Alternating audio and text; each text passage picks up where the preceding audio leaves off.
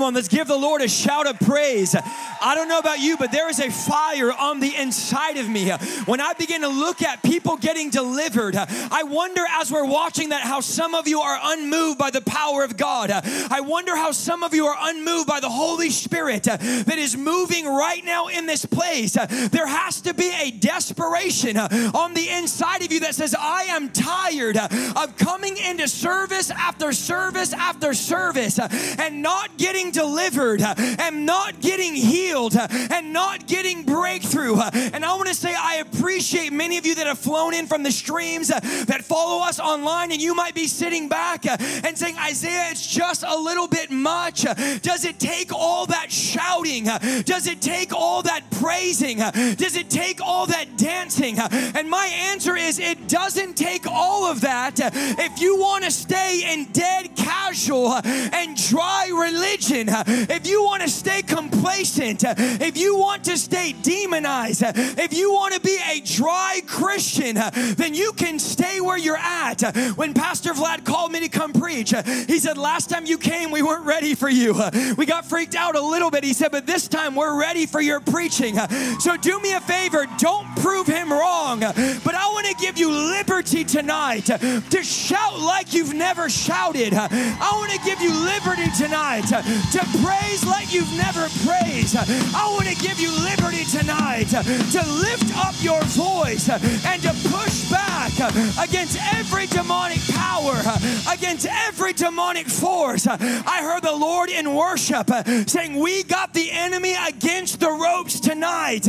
Tonight we are here to wage a war. And if you didn't know, you came to deliverance service. So I'm not going to apologize for having a radical praise. I'm not going to apologize for having a radical shout. I wonder why some of you are embarrassed about the praise that saves you. I am not ashamed of the worship that delivered me. Who am I preaching to tonight? I am not ashamed of the shout that breaks demonic powers. I am not ashamed of the altar that healed me and delivered me. It's time to stop apologizing to demons.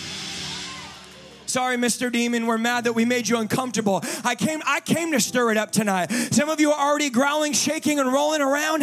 We came to put our eye against into the kingdom of darkness and to violently wage war against his kingdom. God is looking for a church that has an attitude. God is looking for a church that is violent. God is looking for a church that is militant. We are done with the nursery. There are too many wimps in the pulpit, and God is saying, I am raising up warriors out of the dry bones of the American church. Is it true the church is dry? Absolutely. I've been traveling for 10 years, preached all over the country, and I've lost track of how dry, how many churches I've been in where there is no presence and there is no power, that we're getting 100 messages a day on Instagram and Facebook of people saying, my church refuses to pray for deliverance. My church refuses to pray for healing. And some of y'all are saying, you better preach because you flew in from a church like that. But I heard the Lord say that in the midst of the dry bones of the American church, I am getting ready to raise up an army. I'm getting ready to raise up some people that say, I don't want a pacifier. I want a sniper rifle. God is raising up spiritual snipers that are doing engage in warfare, that your prayers break strongholds, your worship breaks demonic powers, your fasting increases power, that God is releasing something, and God is not looking for dry Christians. In fact, the devil's attracted to dry believers. The Bible says when the demon goes out, it looks for a dry place to rest, but finds none. Friend, demons rest on dry believers. Some of you say, I don't understand why there's so much warfare in my life. I'm not doing anything for the kingdom of God, and yet there's perpetual demonic warfare. It's because the devil is attracted to dryness. That dry, dead, casual, complacent, callous Christianity where you sit back every week week and you're all excited about the promotion. You're all excited about the sports. You're all excited about the things of the culture. But God is saying, you come into my house and I'm wondering where the passion is. I'm wondering where the excitement is. I'm wondering where the fire is. When are we going to get to a place where we don't need anybody to beg us to engage? We don't need anyone to beg us to worship. We don't need anyone to beg us to be excited. Friend, I want to be like blind Bartimaeus. I want to shout. I want to praise. Demons are not intimidated by quiet Christians trying to wrestle and wonder why we're not getting breakthrough. And God says demons are not intimidated by dryness. In fact, there are days where I get up and I shout and I praise loud, not because God doesn't hear me, but because I'm making war. Friend, you've come into this house. I know some of you came with good intentions. I know some of you came with ill intentions. It's okay. We have witches and warlock come to most of our services. But friend, I want to tell you, when you get in this atmosphere where the power and the Holy Spirit is beginning to move, when you get in this atmosphere, you got to understand that we did not come to give you information. We did not come to give you 3 points and a poem about nothing. We did not come to tickle your ears or make the hair stand up on your back. We came to shift things in the heavenlies. The Bible says that we have power in heavenly places. Friend, that you've been given direct access to God. The Bible says that you are seated with Christ in heavenly places. That whatever you bind on earth, God says, I'm going to go ahead and bind it up in the spirit realm. Whatever you loose on the earth, I'm going to go ahead and loose it in the spirit realm. We are in a cosmic supernatural wrestling match against demonic forces, and God is raising up churches that are going to begin to engage in warfare. The days of waiting are over. God says engage. A little bit more in the mic. Stop waiting around for the enemy to come. He says, I'm going to raise up a church, Peter, and the gates of hell will not prevail against my church. That means you've been anointed, not Isaiah, not Pastor Vlad, not the leadership team of this church, but God has called you. He said, I have anointed you, I have mandated you, I have called you, I have equipped you, I have stamped you, I have marked you, I have sealed you with the power and the authority to be offensive against the gates of hell, to be battering rams in God's kingdom against demonic strongholds.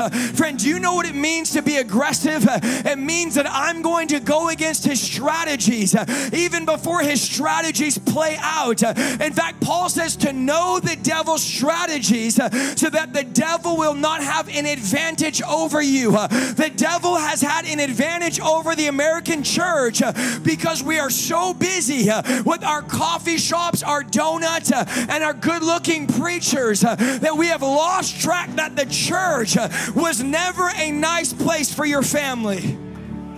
Show me one verse where the church was a Sunday morning gathering, where we have coffee and donuts, people come in demonized, and people come in sick, and people come in depressed, and all we do is preach them into bondage with our lukewarm preaching and our lukewarm altar calls. Friend, we are sleeping as the church, and I'm telling you, we have failed America when it comes to deliverance and healing. And then we wonder, why do our friends not want to come to church? Why do our friends not want to be deliverant, want to do deliverance, or want to be a part of the move of God? It's because we have lost the power that distinguishes us from the world.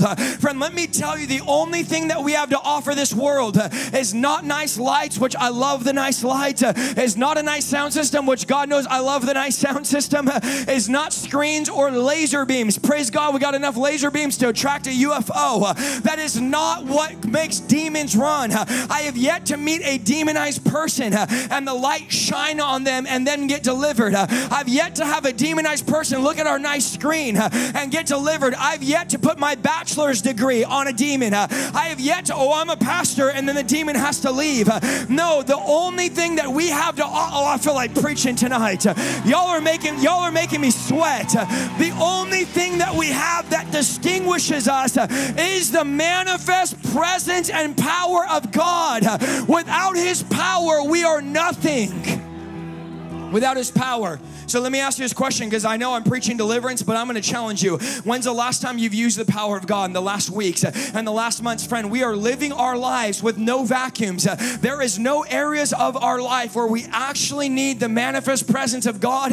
And you wonder, why is God not showing up in our everyday life? Why is it that we've lost the passion? If some of you are real, you've lost your passion for prayer. You've lost your passion for fasting. The way I know is because the only time you pray is in the house of God. It's because you have lost your passion. Some of you have lost your passion for worship. How do you know? Because a minute into raising your hands, your mind has been sidetracked by the cares of this world. You've lost your desire to get alone in the secret place. We could think about the last week or 2 or month or 6 months and go, God, I can't remember, God, the last time I got in the secret place. I can't remember the last time I felt the conviction of your word. I can't remember the last time the word pierced me like a two-edged sword. I can't remember the last time I wept in the presence of God. And we have so many groupies in the American church, but we don't have disciples. We don't have people that say, Jesus, I want to know you. I want to be in relationship with you. I want to demonstrate and manifest. Come on, help me, y'all. It's getting quiet up in this Catholic church, but I want your presence to be made manifest in my life. Without the presence of God, you have nothing. So why doesn't the presence of God show up in our churches, show up in our everyday lives? God will never come to a place He's tolerated, only to a place He's celebrated. And the Bible makes it clear in the book of Revelation that there will be an end time church where Jesus is outside the door of the church. Friend, do you want to know why deliverances are not happening at 99% of the American church? Do you want to know why miracles are not happening in 99% of the American church? It's because God is absent in the church. God is nowhere to be found. And we are preaching a watered down gospel that is void of the presence of God. It's no wonder why we have 3-minute altar calls. It's no wonder why your ads on your favorite sitcom are longer than our altar calls. It's no wonder we'll wait in the drive-thru of Starbucks longer than we'll wait at the altar for the presence of God. It's because God is not present, and when God doesn't show up, we have to fabricate. We have to fabricate and preach things like demons don't exist for Christians. It's not that demons don't exist for Christians. It's the church has lost the delivering power of God. And so because we're not doing deliverance, we've justified it. And this is what we say, Pastor Vlad, well, if deliverance isn't happening in my church, it must not be real. And we create, and I'm sorry, I'm just going to say it how I mean it because they invited me to preach. I didn't invite myself.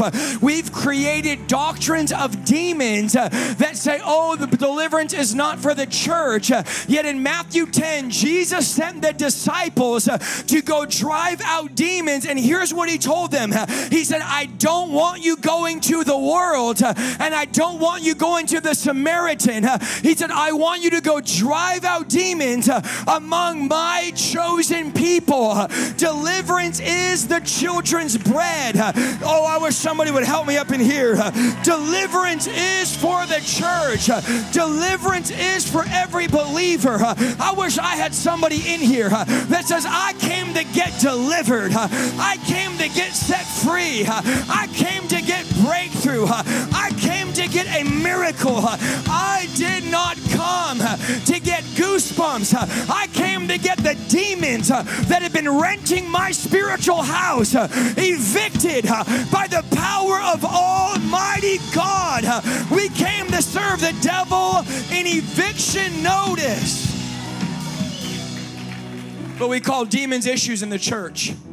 Oh, brother, you just have an issue. No, you don't. You have a spirit of fornication.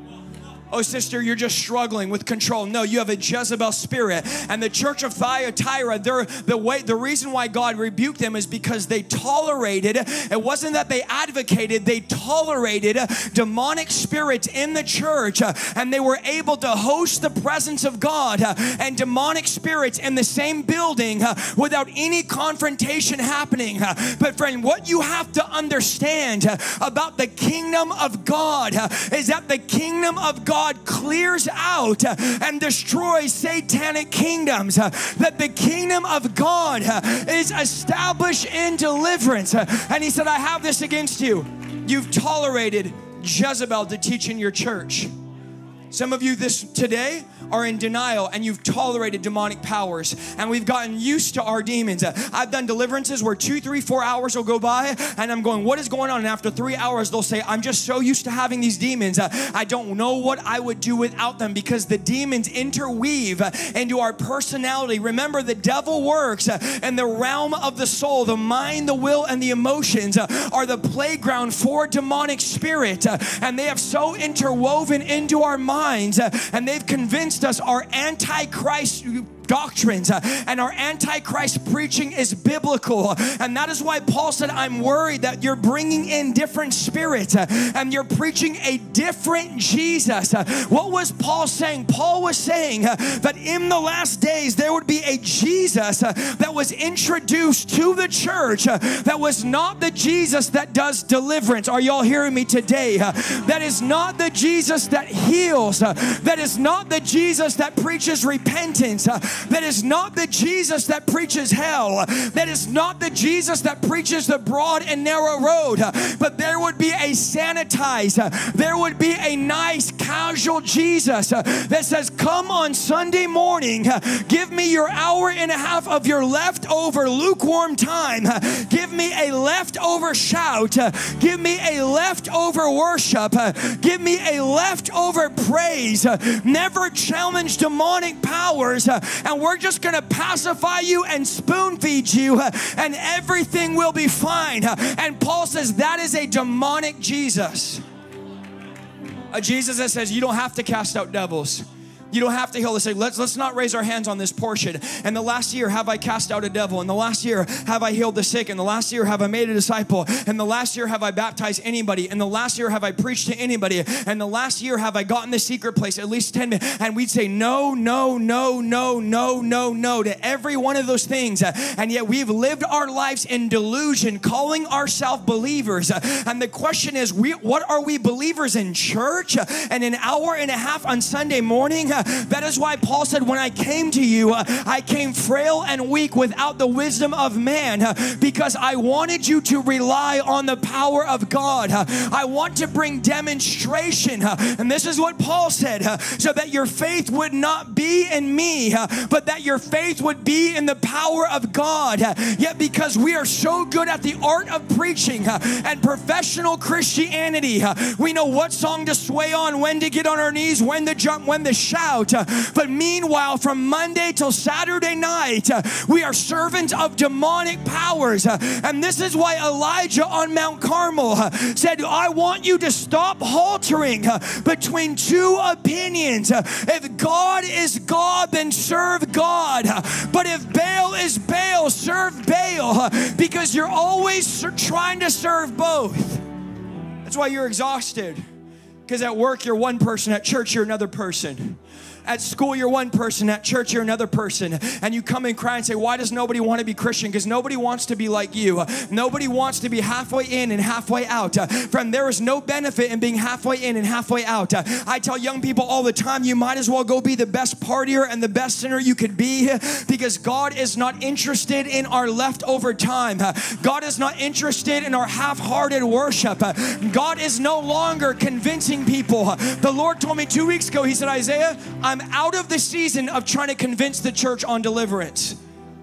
If you follow me on the stream, many of you do. I've spent the last 4 months of my life, I prepared 12 to 15 hours every stream that I preach on deliverance, praying and praying. And so many of those times, Pastor Vlad, I was preparing to convince. I was preparing to show scripture as to why deliverance is biblical and why salvation means deliverance and why every believer is called to do it. And God has been giving me download revelation strategies. He said, Isaiah, I'm setting the enemy's camps on fire and I'm giving their strategies over to the church. I'm giving the plans and the strategies that Satan has so hid hid from the church for years to those that will willingly pursue the kingdom of God.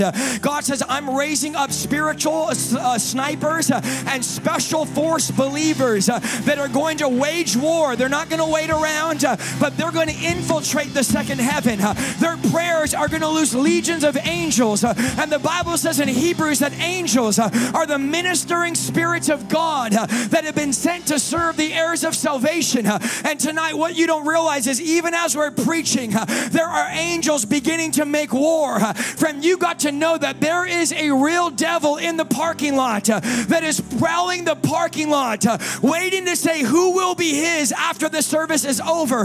But I came to put my finger in the eye of every demon. I came to bind every demonic spirit. I came to put the enemy on notice. I am not going to convince the church any longer of the Bible.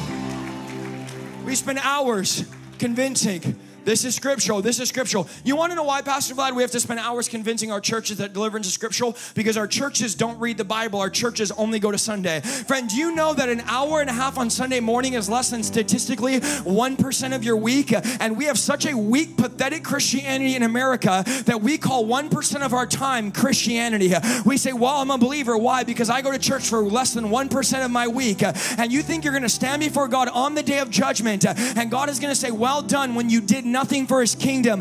One day the Lord said, Isaiah, many Christians will not hear well done because they have not done anything, but rather they will be well done in the lake of fire, because that is a place for people that have been deceived by the spirit of religion.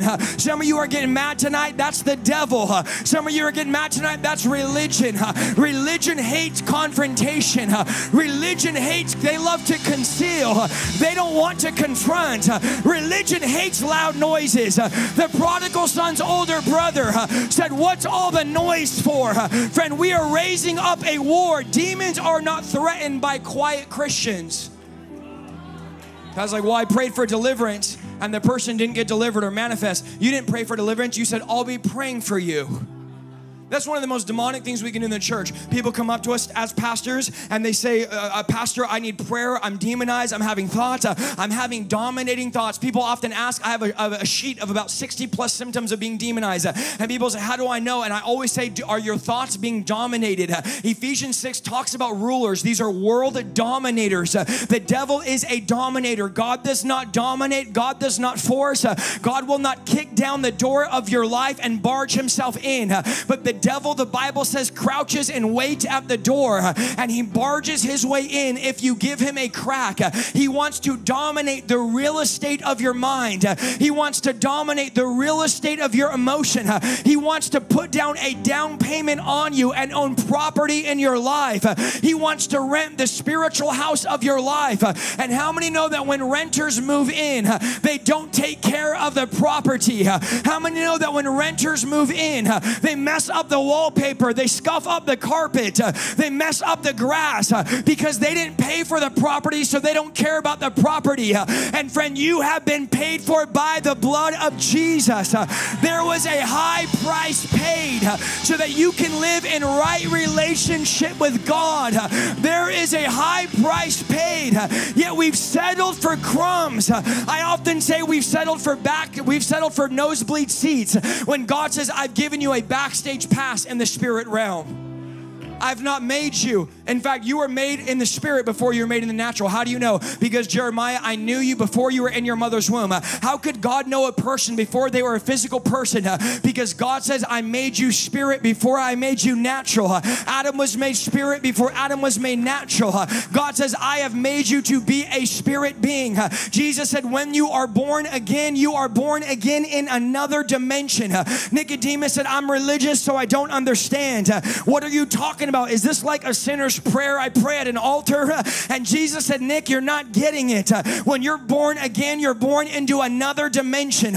You no longer live your life by what your eyes see. You live your life by what your spiritual eyes see. You no longer live your life by what's happening in the natural, but you live your life moving around in the spiritual. You begin to understand that we are at war against personalities that have no flesh and no blood. These are people that are not not natural people. And the Bible says these are the things we war against. And our weapons are not natural. Our weapons are spiritual. You've been given spiritual weapons, so why are they in your closet? Why don't we use them?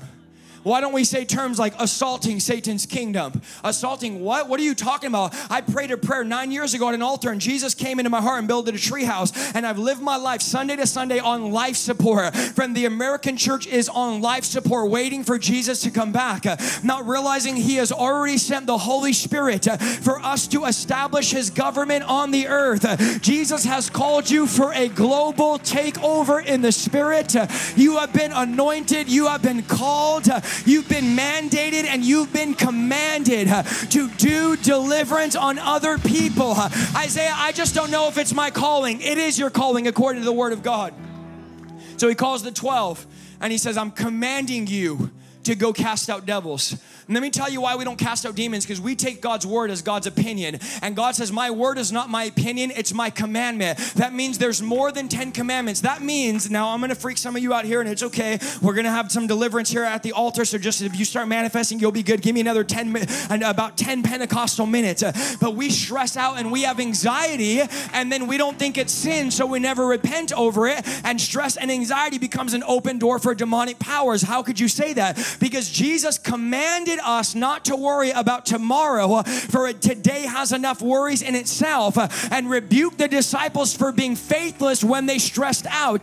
See, not stressing and not being anxious is not God's option or God's opinion, it's God's commandment. And when you break and violate the commandments of God, you are putting yourself in position to be under the curse. The Bible makes it clear there's only curses or blessings. You are either living under the curse or you're living under the blessing. Well, I thought Jesus broke the curse. He did. He broke the curse of sin and he broke the curse of the law. That is what your Bible says, but there are other curses that we put ourselves in when we open the doors to demonic powers. And we try, well, I'm a believer. How could, I'm telling you, if you open the door, you don't get to pick what comes through the door.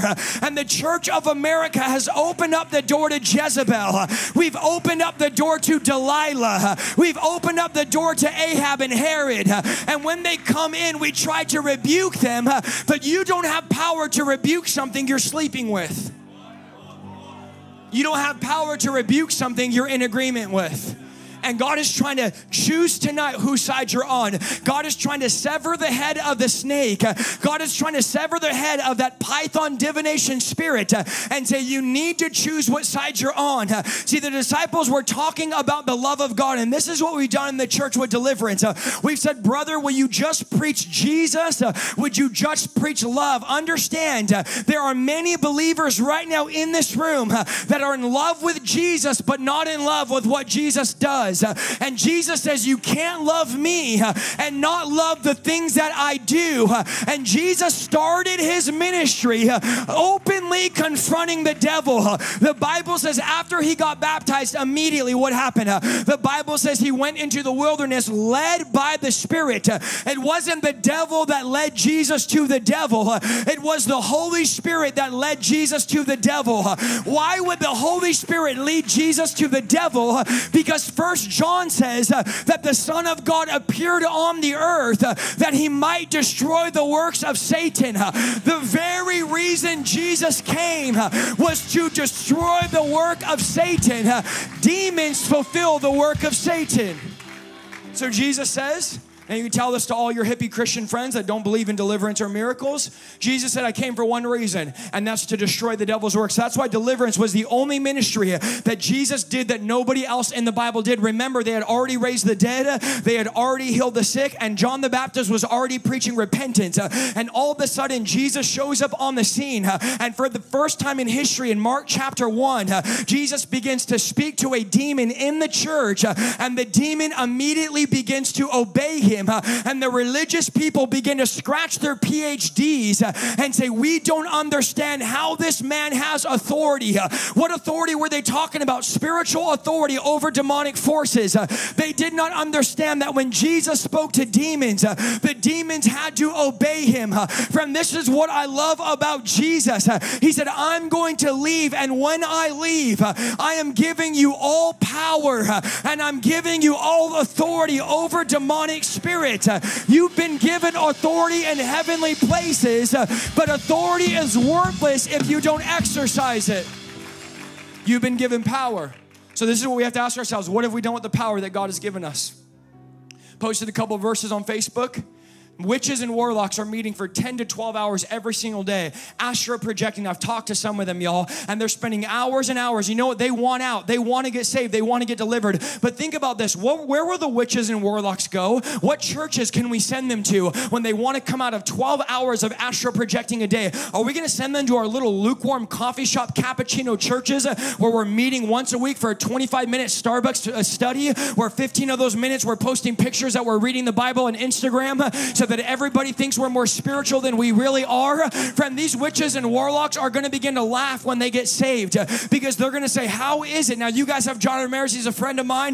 They're going to say, how is it we would astral project for 12 hours to a God that had less power, and you guys can't pray for more than 20 minutes? Oh yeah, turn on The Office and you'll watch an entire season, but when it comes to the things of God, you're dead asleep in 5 minutes. And God is saying, I'm overlooking and I'm done with people that need to be convinced of what my word already says. Friend, anytime I read the Bible and I disagree with it, I have one conclusion I come up with. Either the Bible's wrong or I must be wrong. And what if you spent more time trying to change your life than trying to change the Bible? What if you spent more time not trying to bend the Bible to fit your life, but starting to bend your life to fit the Bible? What would happen if you spent more time believing everything you read, not on CNN, ABC, or Fox News, but when you open up the scriptures and you said, I don't need ABC, I don't need Fox News or CNN, I need Matthew, Mark, Luke, and John to begin to become alive in my life. I need to get trained and equipped for spiritual warfare. I am tired of believing what the culture and what religion says. God is breaking the demonic spirit of religion that has silenced the voice of deliverance, that has silenced his power. In fact, do you know the only biblical way to establish his kingdom is through deliverance? Jesus told them in Matthew 12, when I cast out a demon by the finger of God, surely you know the kingdom of God has been established in that place. That means the only way to effectively establish God's kingdom on the earth. You say, Isaiah, I'm an ambassador. How do I establish the kingdom of God on the earth? I asked this question for years, and God began to reveal to me that there is only one biblical way to establish his kingdom on the earth, and that is through the realm or the process of deliverance. He said, if I cast a demon out by my finger, you'll know the fingerprint of God has come upon you. Why did he tell that? Because the Pharisees were accusing him of being of the devil by casting out demons.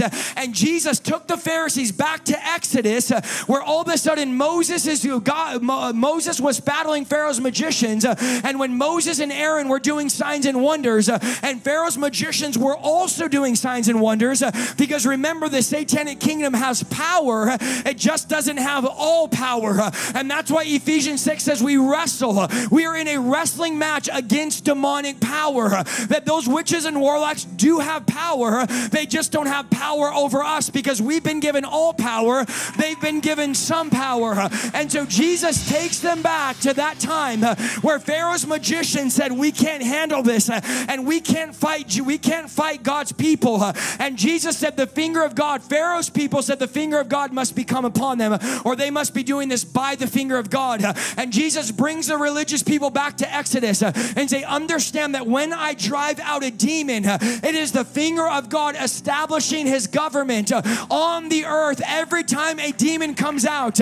Now, what you need to understand when you're casting out demons is you're going against the entire satanic kingdom. So you might be, I started deliverance in my living room. I've done deliverances in cars. I've done deliverances in sheds. I've done deliverances in homes, basements, closet. I mean, you name it. I've cast demons out in every place you could think of. In our early days, we were driving out demons outside, inside, parking lots. We didn't care. Everywhere we went, we were praying for our old party friends, our atheist friends, our drug addict friends that were coming in and getting saved. They would get full of the Holy Ghost saved, and then 2 days later, they'd be slithering up the wall like a snake. And we begin to drive out demons, and God began to show me, and you need to catch this, that every time you drive out a demon, tonight as we're casting demons out of people, we are weakening the global satanic kingdom at large. That we are not going up against you and your little demon. We are going the kingdom of God versus the kingdom of Satan. And only one kingdom's walking out tonight, and that is the kingdom of Almighty God. God wants to establish, come on, somebody raise up a shout. God wants to establish His kingdom in your life and on the earth. Jesus says, if I drive out a demon, the kingdom is being established. So Pastor Vlad, deliverances aren't happening in 99% of churches. I'm being nice about that statistic, by the way. So then what are we establishing? Because Jesus said, you're not establishing my kingdom, you're establishing your kingdom. There is an antichrist king. I know I won't get shouts here. There is an antichrist kingdom being built in the American church, and we're calling it the kingdom of God. And let me tell you why it's not the kingdom of God. Because the moment you announce a prayer meeting, 10 people show up, and the moment you announce Isaiah's coming into town or some evangelist is coming into town, the place has a line around the building because they're coming for man, not coming for God. And God says, I am looking for believers and churches that are not going to establish. Friend, I came to tell you, it is time to crush all of your little dreams and all of your little ambitions of, oh, I want to be a great preacher and have a lot of followers. Friend, I only want people to follow me as I follow Christ. I only want to be an ambassador of the kingdom of God. I'm telling you, it is time to wage war. Someone was just saying, well, Isaiah, you do know October is the devil's month. And I told them they might have an open portal in the month of October, but we have an open door every single day, every single month, that the Spirit of God is open for business, and God says my angels are bored and they're ready to be dispatched onto the earth, and they've been waiting to fight. Friend, your angels have been sharpening their swords. I want you to think about how bored your angels have been, sharpening their swords up in heaven, going, Michael, are they ever going to call upon me to come fight? Why are they down there wrestling around with their flesh, wrestling around with chaotic demons? Friend, do you know why the devil will get you chasing around one little demon for 10 years? Because you'll be ineffective in second heaven warfare and spiritual warfare if you live your life chasing your own little demons and fighting your own powers. And God says, I want to deliver you so that you can make an impact in my global kingdom, so that the angels will be released. Do you know the angels are just waiting on you to open up your mouth and release them? The Bible, what did Jesus say? Jesus said this, that do you not know in the garden when Peter's trying to chop people's head off, had horrible aim and is cutting people's ears off? Jesus said, do you all not know that any moment I could pray to my Father and have Him send thousands of angels to rescue us and to deliver us at any moment? Jesus gave us insight to one of the greatest spiritual realities, that by praying to the Father, we have the ability to release legions of angels into our situation, that Daniel 10, that will begin to fight to liberate communities and people. What would happen if we tapped into the spiritual weapons that God has given us and we stopped trying to wrestle each other on Facebook? Friend, do you know why the church is so busy fighting each other? Because they've not used the energy God has allocated and given us to fight spiritual battles that we're used to fighting each other. But God is saying you won't even have time to fight each other if you fight the spiritual realm. People call me, Pastor Vlad, did you hear about so-and-so's ministry? Are you going to post about what John MacArthur said? Are you going to post about what Donald Trump just said? Are you going to post about Black Lives Matter? Are you going to post? I'm going, I don't even know what. I don't even have time to spend energy trying to gossip and trying to post about all these other ministries. I'm engaged in a wrestling match with demonic spirits, and I'm pinning down demons, and I'm casting them out, and I'm establishing God's kingdom. Friend, you should go to bed at night exhausted because you've been in spiritual warfare all day long. God has called us as a church to spiritual warfare. God is saying no more cowards. the word came to Gideon, 30,000 men. And God said, Gideon, this is what's happening in the megachurch. And I'll be careful because I know I'm live on all of our platforms. This is what he said to Gideon. He said, Gideon, there's 30,000 and you got a group of cowards is what you got. And it looks like you got a huge, massive church, but you just got a bunch of cowards that don't want to fight. And God said, I want you to tell all the cowards to go home. And 2/3 of Gideon's armies left. Friend, right now, I prophesied last year that mega churches were going to get emptied out. I had no clue about COVID or the pandemic. And I don't believe the reason why mega churches are getting emptied out is because of COVID. I believe that God is filtering and God is cutting off dead branches and God is sending the cowards home. God is saying, if you're a coward, just go home because I'm raising up a violent army and there's no room for cowards in my army. There's no room for babies in my army. There's no room for pacifier Christians in my army. He said, tell all the cowards to go home. The Bible said there's 10,000 left. And God says, there's still too many. All I need is 300. All I need is 300 men that are going to give me honor and give me glory and engage in warfare because the days of pacifying is over. Pacifier preachers. Friend, do you know a pacifier is for babies that are not hungry? It just gives them a stimulation and it tricks their mind into thinking they're being fed when they're not even being fed. Do you know how many thousands of messages I've gotten in the last 6 months? And this is not to boast. This is to show you the temperature of the church. And people said, Isaiah, for 50 years, I've been sitting in church thinking I was getting the word, thinking I was getting fed, but I realized that I am spiritually starving and I'm not doing anything the Bible says to do. It's because you've had a pastor that has shoved a pacifier in your mouth, tried to convince you you're being fed the word as long as he could get your 10%. But God does not want your 10%. God says, I want 100%. I want to raise you up to be a deliverer. I want to raise you up to drive out demons. I have anointed and I have called you. Let me close. One more Pentecostal minute. I'm in my intro and I'm 50 minutes in, by the way. I haven't even started my message. I'm done. We're here for prayer. We're here for deliverance. Jesus looks at the Pharisees and says, do you not know that Satan's kingdom cannot be divided and still stand? That there is a strategic, organized kingdom that Satan borrowed from when he was up in heaven that has been established in the second heaven. There's no scripture in the Bible where it says the devil's ruling from hell. Friend, Revelation 20 says the devil's going to get thrown into hell for all of eternity. The devil is not running hell. Hell is not the devil's dwelling place. It's his sentence and its end location. The devil is not ruling the world from hell. The devil is alive and well, roaming the earth. The Bible says there is an adversary that's prowling around like a lion.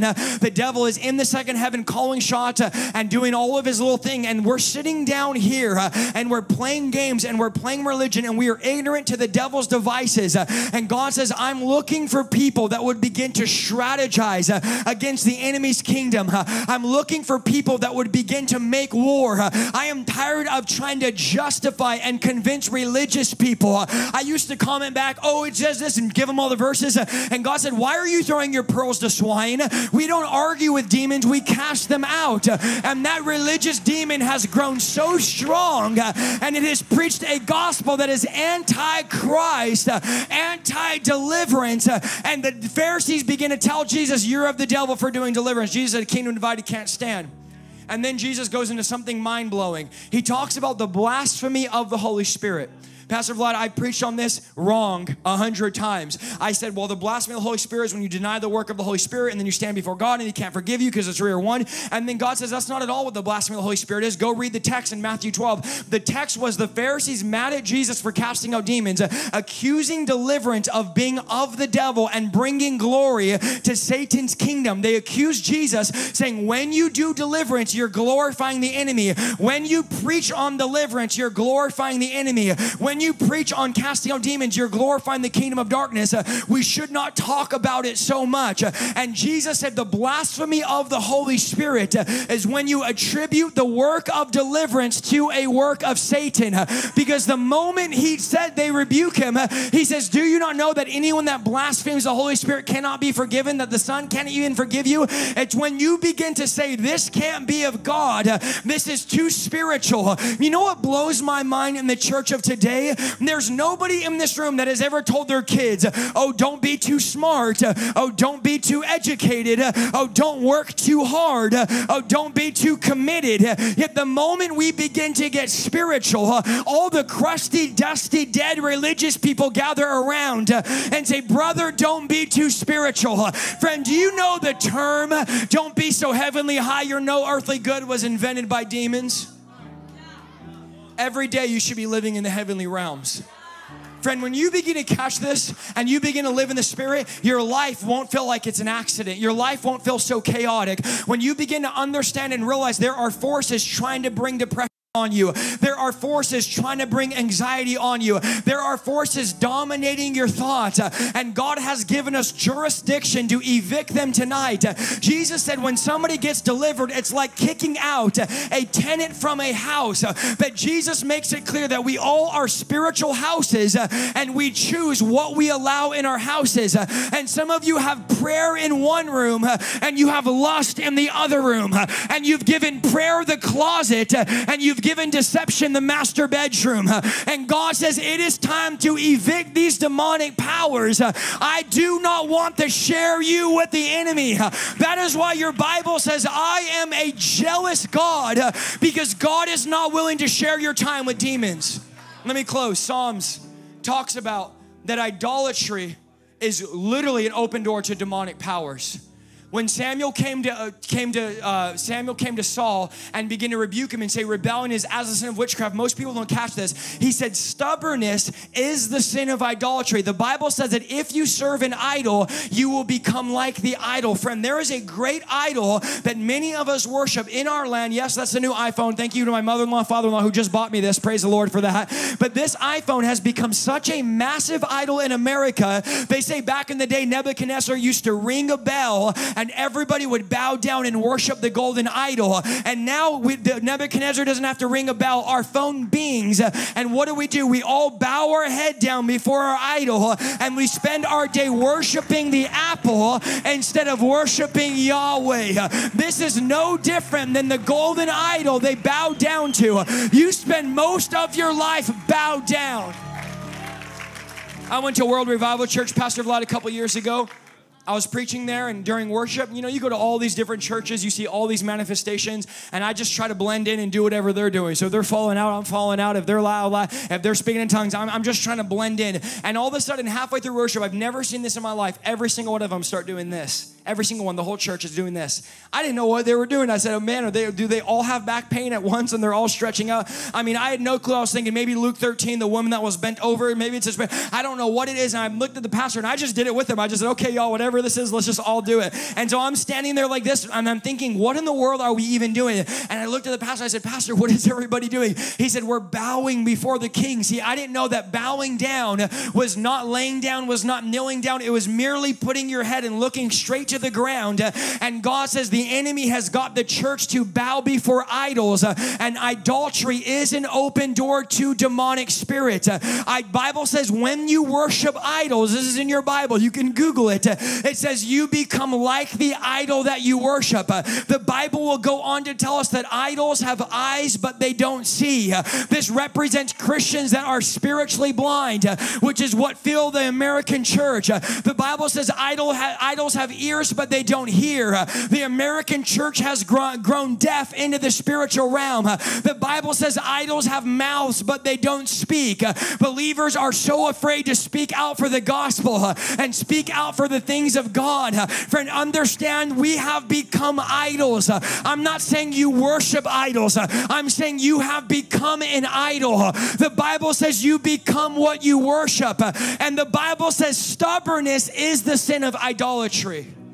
So if I put a little golden calf on the altar, not one of you would come and bow down before it. But God says every time you're stubborn, that's exactly what you're doing. When you sit back in your high horse of religion and say, oh, this message isn't for me. I don't need breakthrough. I don't need deliverance. I don't need, if I could get the worship team to come up, I don't need the fire of God in my life. I don't need to change. I'm already doing everything God has called me to do. And God says every single one of us in this place, we have all bowed before the idols of society and the idols of culture. That is why you have no problem working 15 hours for your real estate job, yet you're building nothing for God's kingdom because you have have worshiped the idol of the American dream. Friend, do you know what makes you ineligible for revival? It's not heroin or cocaine. It's normal and it's average. The Bible says when the call went out, they did not receive the call because they were busy, because they just got married, they just bought property, and they just had oxen. And so God had to go outside the church and raise up an atheist and raise up drug addicts and raise up prostitutes because the church was too casual and the church was too comfortable with the status quo of the American nightmare that they weren't willing to pick up a cross and do, come on, y'all are making me work tonight, and to fulfill the call that God has placed on their life. Excuses. It's the busyness of life that hinders us from revival. Let me give you one last revelation and then I'm going to close. Paul said, Timothy, do you not know that you're a soldier? And he said, good soldiers don't get tied up. Think about this. Tied up in civilian life. Here's what you know what civilian life is? Civilian life is described as anything that happens outside of spiritual warfare. So anything you do outside of war in the spirit is considered civilian life. And Paul says the problem why soldiers aren't fighting is because they're tied up having to take their kids to soccer practice. They're tied up having to work a 12-hour-a-day job. They're tied up having to go to band practice and music practice and Friday night at the movies and Monday night with the family night, and we can't come to prayer because it's family night. You want to know where you should be having family night? Is at the altar in travail, praying and crying out before God. Friend, you got to understand it's the things of life. We should have, now this is not going to go well with any of you. I'm just going to say it before I say it, okay? Don't worry, I won't talk about Disney because every time I do that, I lose 500 followers, so I'm not going to talk any about. It should be hard for you to find pleasure in going and watching a secular movie. It should be hard for you to find pleasure listening to secular music. It should be hard for you to find pleasure going off on week-long vacations without prayer and worship. Friend, when I got saved, I only knew ungodly relationships. I was in the relationship for 4 years, about to marry this girl. I get radically saved. I break up with her. My wife gets saved a month after the revival breaks out, a month after I get saved. A year and a half later, I get married. And when I got married, I literally was like, we didn't know what to do because after being in revival, we didn't want to go to the movies. We didn't want to go to concerts. She's watching right now. She even tried taking me to a baseball game, and I was just bored the whole time, and everything we tried to do was tasteless and it was boring because the soldiers don't get tied up in civilian life. Friend, do you know that when soldiers come back from war, I was watching a documentary and they struggle to go to the grocery store. They struggle to go to movie theaters. They struggle to drive a car. They call it PTSD. They can't do anything because they're so used to war that civilian life is uncomfortable, it's abnormal, and it makes them feel uncomfortable. That is exactly where God has called you. He has called you to a realm where you are uncomfortable, not engaging daily in spiritual warfare, where you are uncomfortable sitting through 5 hours of the office and then falling asleep 10 minutes in prayer. You are uncomfortable binge watching Netflix, Hulu, Instagram, YouTube Premium, Disney Plus. This is why many of us have no problem dressing our kids up like demons. Like John Ramirez says, the Little Mermaid, that's the marine spirit.